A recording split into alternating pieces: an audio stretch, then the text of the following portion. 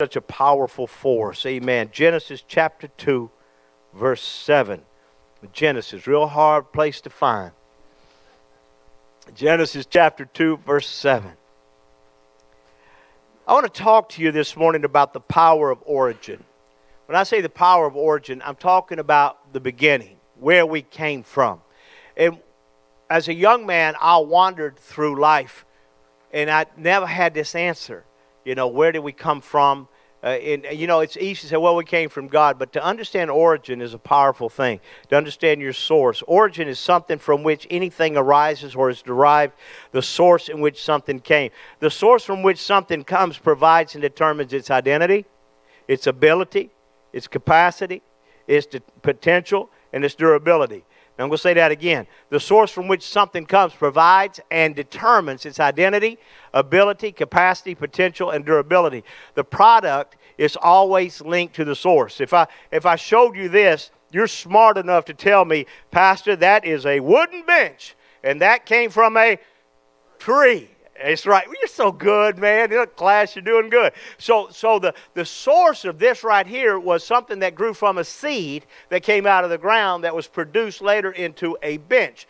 When I look at you, when I realize your source, where you came from God, of course. So Genesis chapter 2, are you comfortable? Don't think y'all, because we're a little bit smaller in here, I'm going to stop doing what I do. Ain't going to happen. So same is true of humanity. No matter what we say of others, their true nature came from the Creator. That's why labeling people is so harmful. The origin, Genesis 2:7. The Lord God formed man of the dust of the ground and breathed into his nostrils the breath of life, and man became a living soul. The King James Version says nephesh is the word. The Lord God formed man of the dust of the ground. You know, a few months ago, I told you that when I looked at this and I realized that we came from dirt, that basically to understand mankind is to understand that we were all dirtbags. Right, that we all came from dirt. And it's kind of a tough thing to say, to look at yourself and think that, but realize that your bodies, as you get older, are starting to deal with it. And we love this dirt, don't we? Amen. You washed your face this morning, combed your hair, brushed your teeth, put on your lipstick, sir. Amen. You got yourself ready. You know, we weren't made, God could have made us out of anything. He could have took gold and made us all gold, and we would have all been shiny gold, but we would have all been the color of gold. He could have made us out of celestial stones. He could have picked something beautiful, but God looked at the cheapest thing on earth and chose dirt and originated us and brought us forth from the source of dirt. It made up, and as a matter of fact, when he took red dirt, he made red man. When he took dark dirt, he made dark man. When he made light dirt, he made light man. It's funny. I mean, wherever the dirt came from, that's how he created us. And we love this dirt. We put deodorant on our dirt. Ladies and gentlemen, we manicure our dirt. You pay big bucks to go get your nails trimmed from your dirt. Amen. You exercise your dirt. You have surgeries on your dirt. Hello. Amen. But little bit do we deal with our soul, our spirit, and what we've got inside of here. We're always taking care. We got dirt suction and dirt tucks. We paint our dirt. We take dirt selfies all the time. We act as if our dirt color makes us more special than other people's dirt color. Hallelujah. Amen. And then what do? We tan our dirt. We finally get dirt color, and then we tan it. We get it a little bit different color.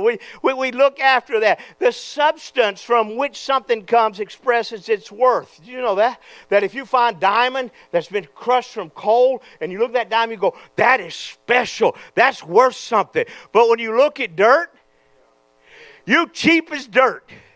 Amen. It don't get no cheaper than dirt. Can I get another amen? Dirt is the only environment that you can put a seed in. You can't put a seed in gold and bring forth anything. You can't put a seed in diamonds and bring forth anything.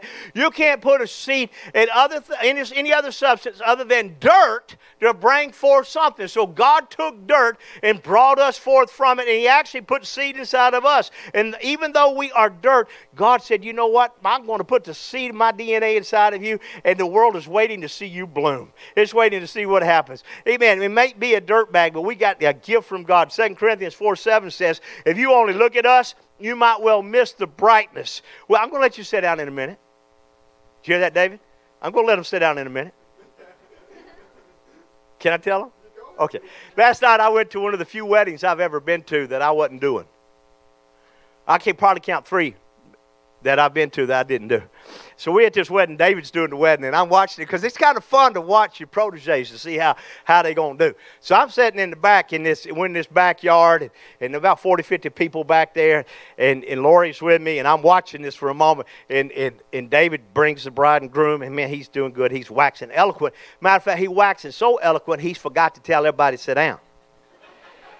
And I'm watching the crowd from the back. I'm watching y'all from the back. And I'm watching them kind of squirming and they're sweating. And they want to sit down, but they're waiting on the preacher to give the word.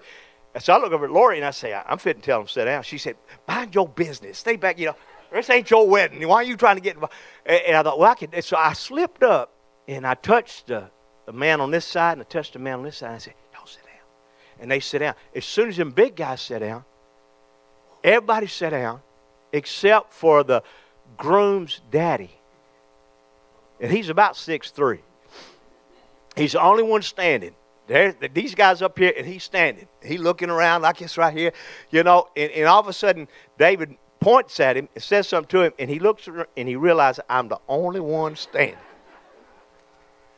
I won't even tell you what he said, but it was a humorous moment for me. 2 Corinthians again. If you want to look at us, you might well miss the brightness. We carry this precious message around in unadorned clay pots.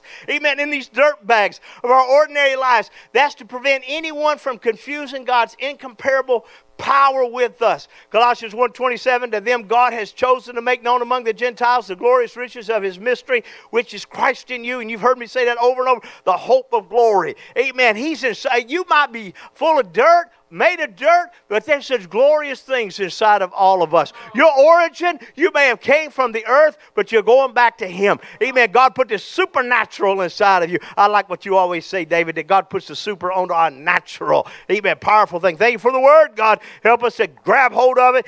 Bless this congregation and those watching in Jesus' name. Everyone said? Amen. Come on, big and big. Amen. Amen. Amen. God bless you. You may be seated.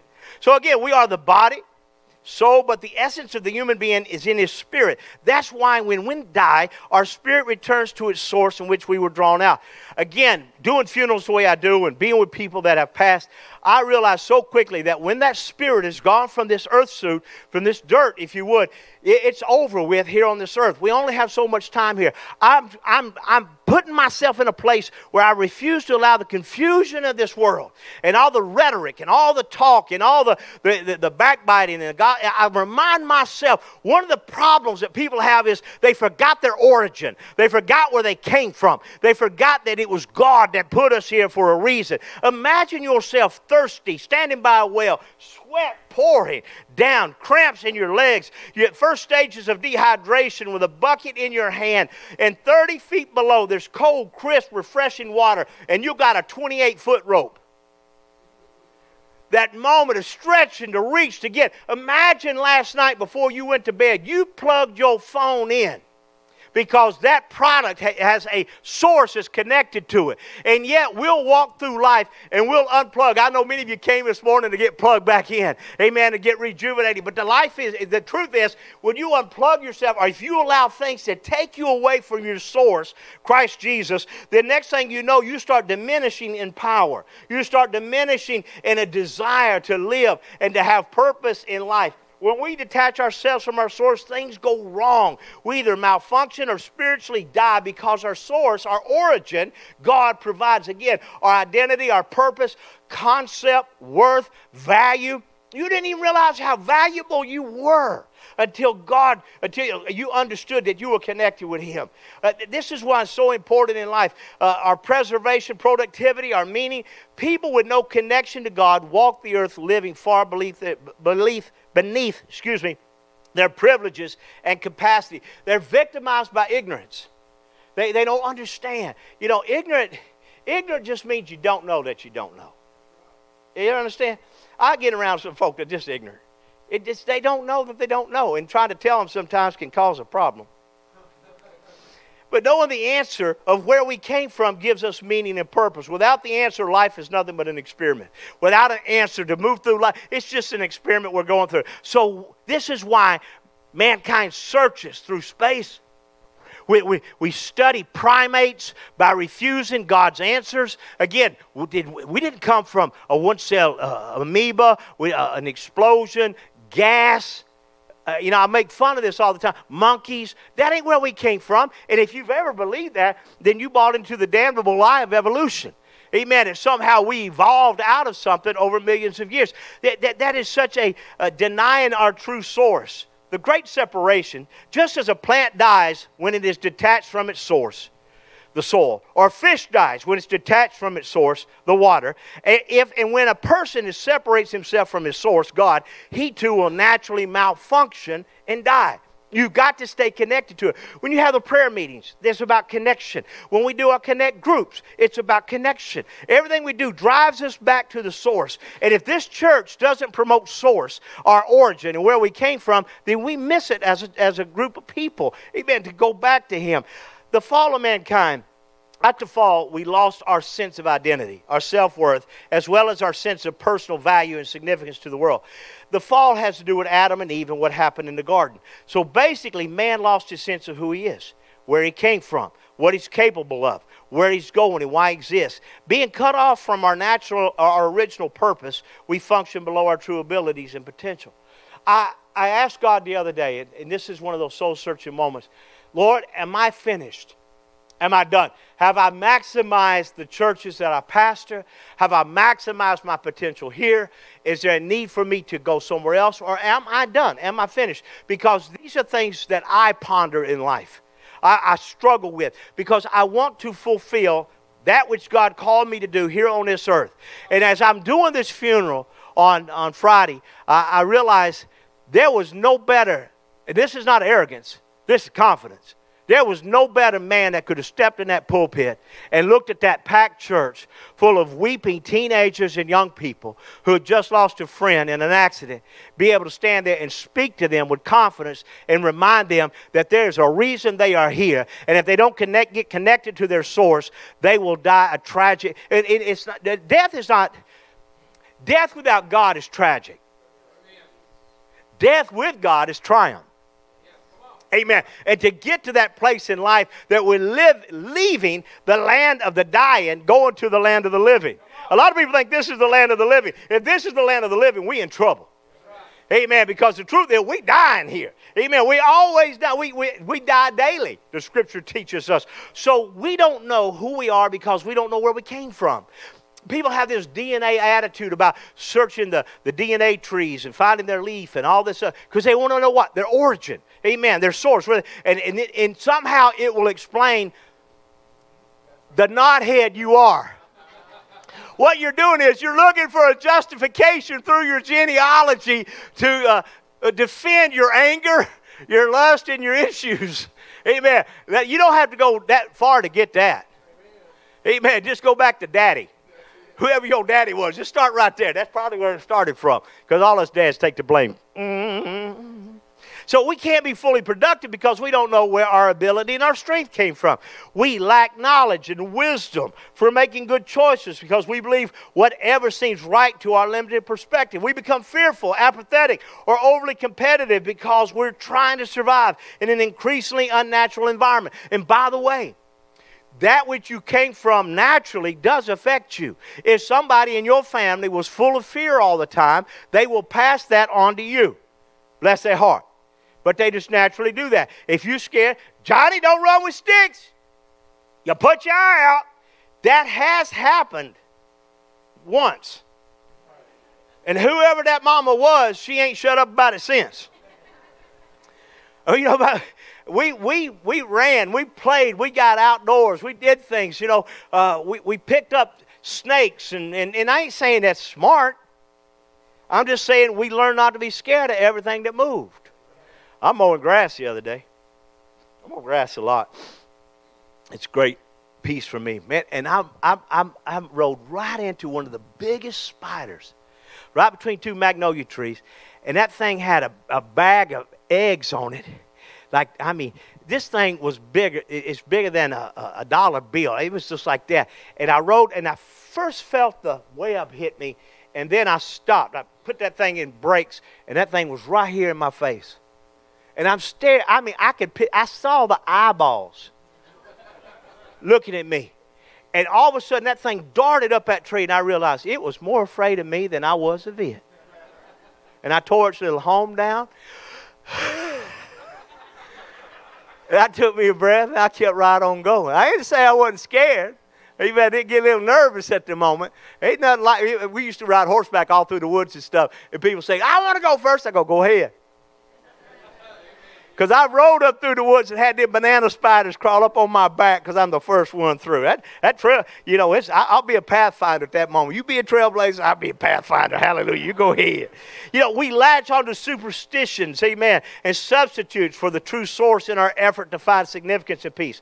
When you're separated from your source, realize what it's like. If you dare walk away from your source, from the origin, from Christ Jesus, we end up with power without purpose, money without meaning. You might have money, but you ain't got no meaning for it. Position without passion for living. Houses, but not homes. Having children, we don't nurture. We protect animals and trees, but we kill the unborn. There's a disconnect that took place. How did this happen, Pastor? We thought we could live apart from our true source, that we could stay away from God. Therefore, in what I see in the world right now is people that are trying to live among their own gods, and they forget who their source is and where they came from. And when you declare independence, you have to create your own identity. This is why we have gender confusion.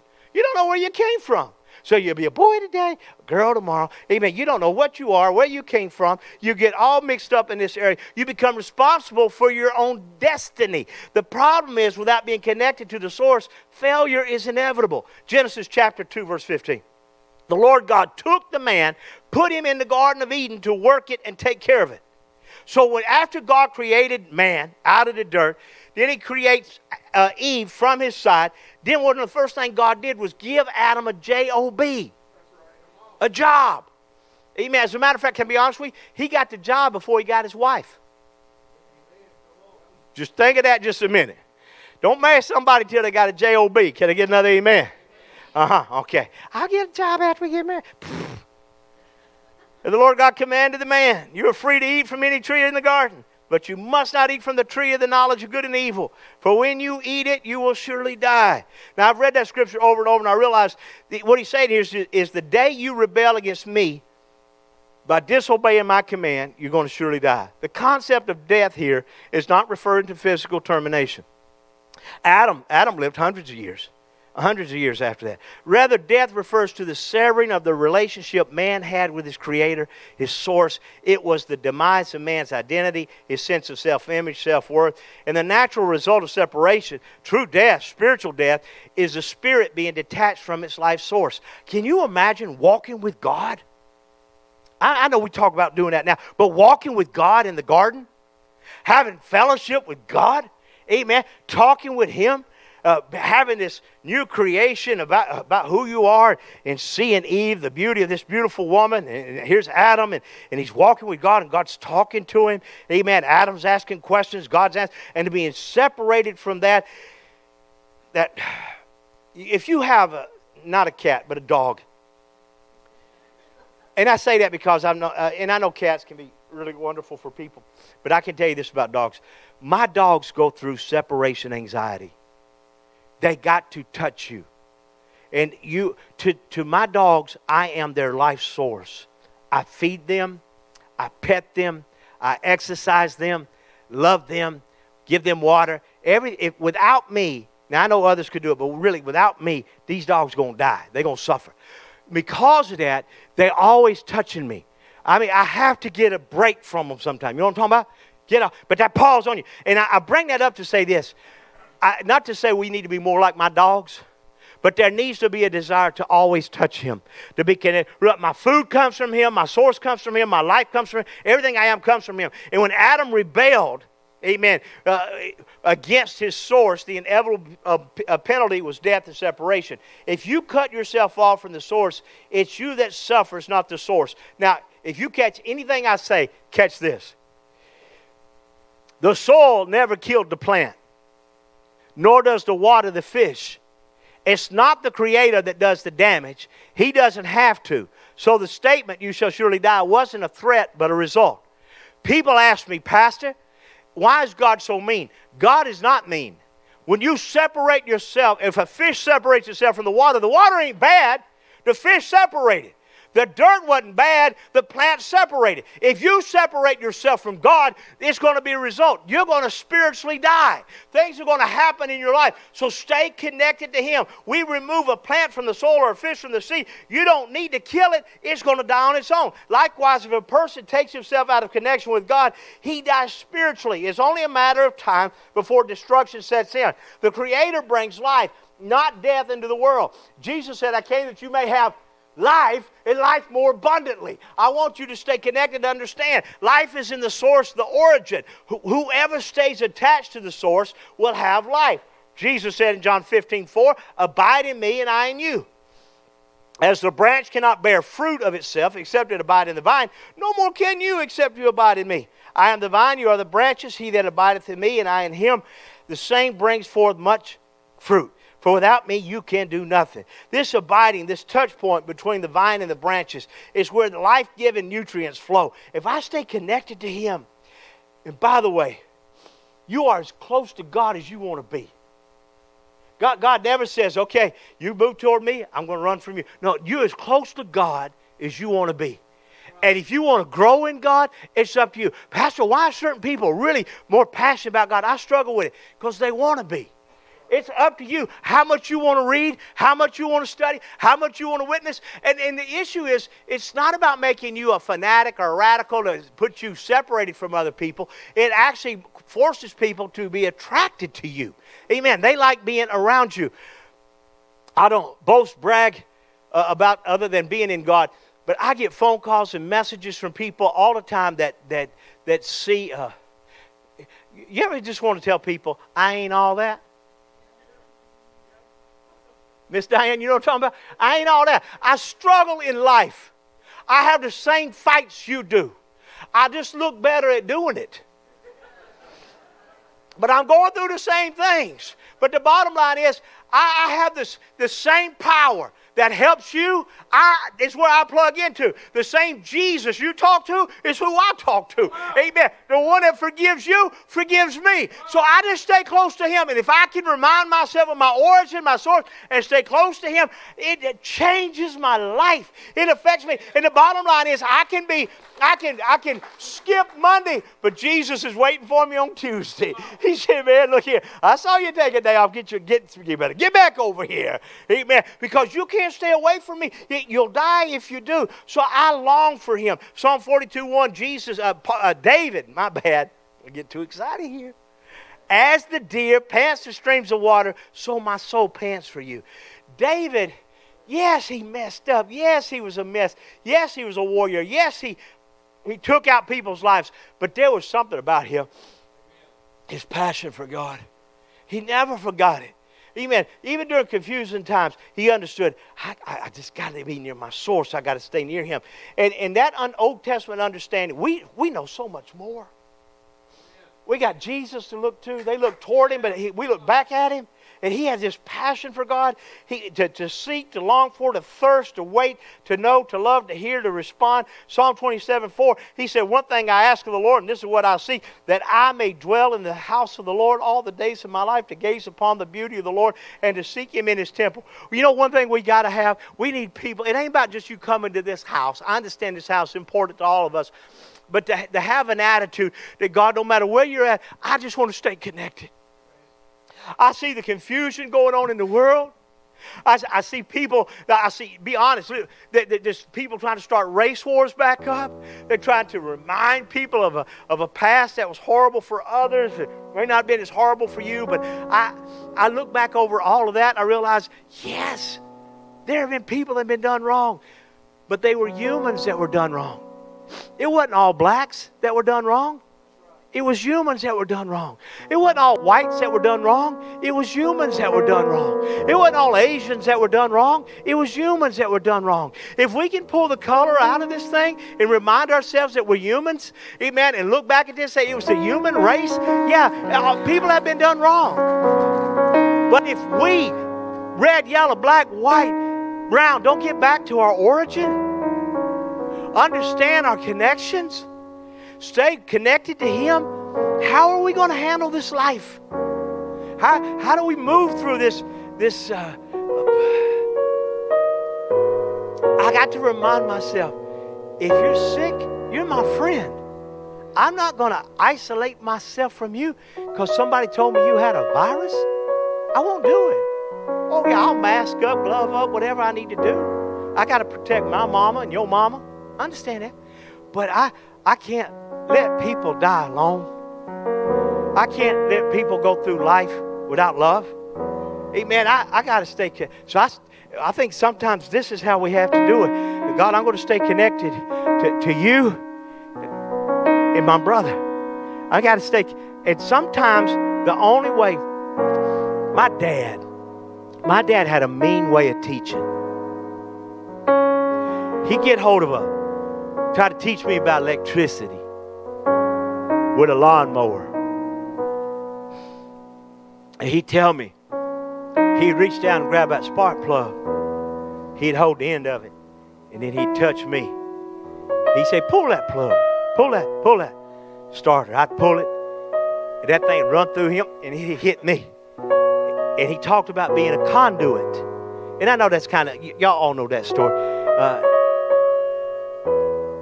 When I was a kid, I used to sneak off over to Rex Johnson's house. I heard talk about Rex last week, Miss Ruby. I'd bring my BB gun with me. And I'll never forget the first time I took that BB gun and laid it on that electric fence.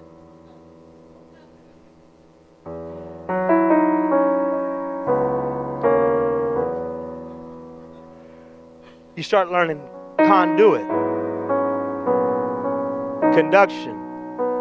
There's something about you and how you conduct yourself that introduces other people to Jesus. That I'm a connection between heaven. Get this in your head. You reach people I'll never reach. And you will introduce them a conduction. Amen. You are a conductor in life. Amen. How you live is important. And they see Christ through you, and you're able to connect with somebody else. When I pray over people, it ain't Jerry. I want heaven to walk through me and touch that person.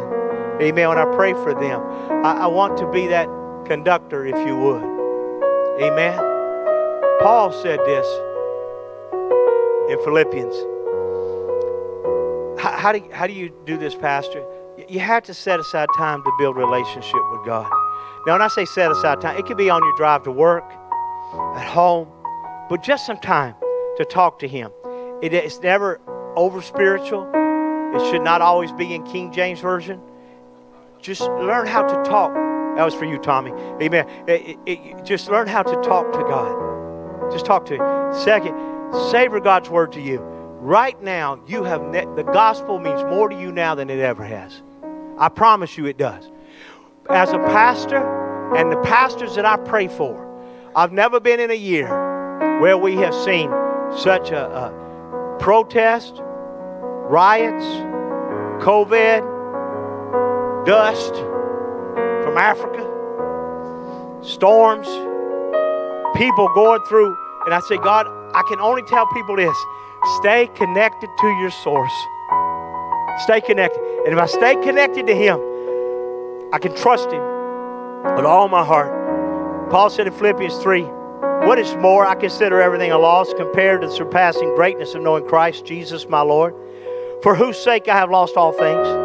I consider them rubbish, that I may gain Christ, and be found in Him, not having a righteousness of my own that comes from the law, but that which is through faith in Christ, the righteousness that comes from God and is by faith. I want to know Christ and the power of His resurrection and the fellowship of sharing in His sufferings, becoming more like Him in death, and so somehow to attain to the resurrection from the dead. Now you know me.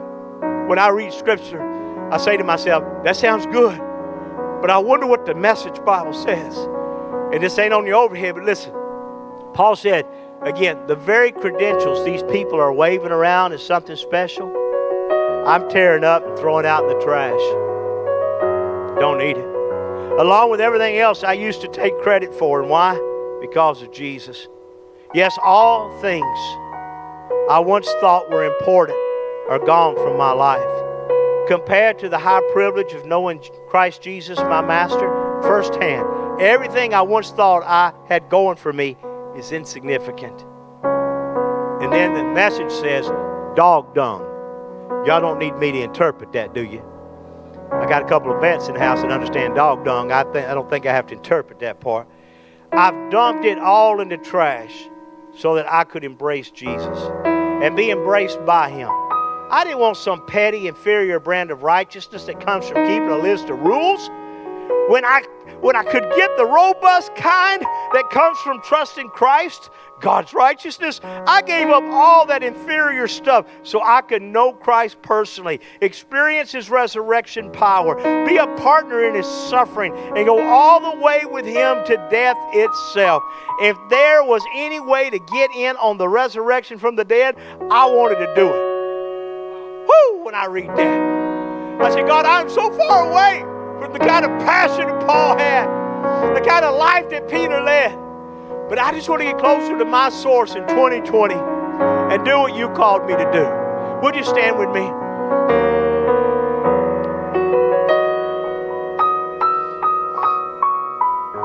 I remember years ago I preached a sermon called His Grip Don't Slip. He said, when you put your hand in my hand, I'm going to hold on to you. We've all got children, grandkids, or some kid we had to look after that took off running. Sometimes we mess up and say, hold my hand. If you ask the child to hold your hand, that child can let go. But if you snatch their hand, that's why I love the scripture. It says that when I put you in my hand, nobody can take you out. His grip don't slip. Amen. When He holds your hand, when that child tries to run, I ain't letting you go. Amen. I got you here. Stay connected. Your origin means more than you'll ever know. Amen. To know that. It gives you one passion, one goal, one unhindered opportunity to stay connected to Jesus. Head bows high, closed. Those watching through the internet, I'm realizing more and more there are people that are catching this. And I pray in the name of Jesus you stay connected to your source. That the more connected you are to Him, the more powerful you're going to be. The less confusion you're going to have in this life. God, help us stay close to you. Lord, I pray for those again that have been sliding back away from you, that this is a time to come back, to stay close, to guard our relationship with you, and not let anything take it away. You're so precious, Jesus. You're so good. You're so good. I stand on your promise. In Jesus' name. Amen. Look at me, church. The scripture says that there's coming a day that the dead in Christ will rise. And we which are alive and remain will be caught up with Him. I had a spiritual grandpa that said once, it ain't about us going up, it's about Him coming down. It's known as the rapture, the catching away of the church. But one day, He's going to come back and we're going to go up. You know what all that's about? The source, the origin. Connecting with the product again. We are His product. And He's only going to take so long. You know, He's taking us right now in little bits. He's taking a brother here and a sister there and a brother here and a sister there. But one day, He's going to pull us all up out of here. Now, I don't know the when. I don't care about the how. I just want in on it. Amen. And then the scripture says, then we'll be changed. And we'll know each other as we're known. It's so good to get to know people because you're going to know them there. Keep connecting with people. Amen. We're going to see our loved ones again. We're going to see family again. Oh, happy day. Happy day. And my prayer, well, it's not even prayer. I just know this. I know the nature of God. That when we get to heaven, there won't be a jealousy or an envy or anything that would cause a fleshly disruption because you will no longer be flesh. You ain't going to fight with that flesh no more. It won't be about who got this and who got that. And none of that stuff going on. Somehow God's got this thing worked out for us. What you do here will matter there. Amen. and wave at one another one more time. Give God a praise. Have a seat.